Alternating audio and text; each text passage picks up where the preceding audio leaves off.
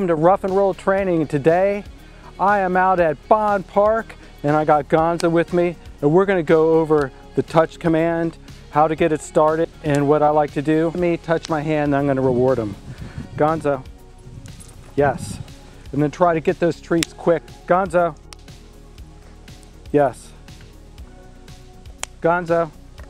And this can be very easy depending on the dog. Some dogs really learn this quick. Others, like this, might be all you get.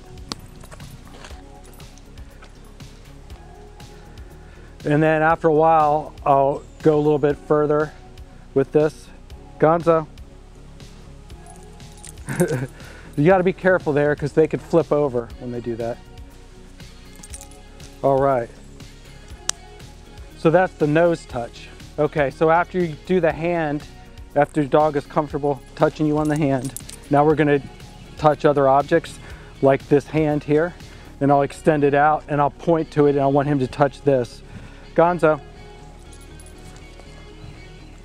Now you can apply this to almost anything.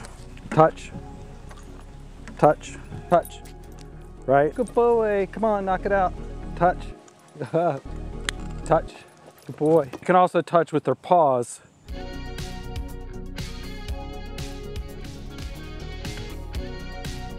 Touch, paw, yes. Touch, paw, paw, paw. Good boy. Nose.